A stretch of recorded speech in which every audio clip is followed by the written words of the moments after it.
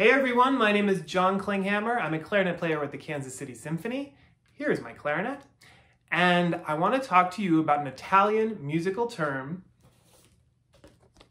legato.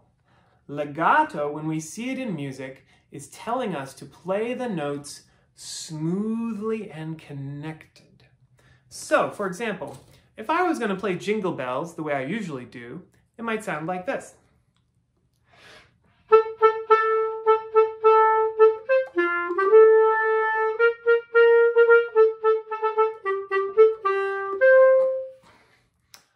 That's Jingle Bells hopping through the snow with my one-horse open sleigh, right?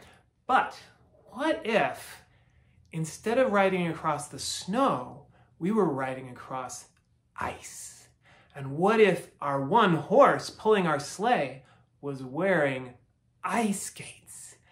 And the ride is super smooth as we float across the ice. What would that sound like on the clarinet?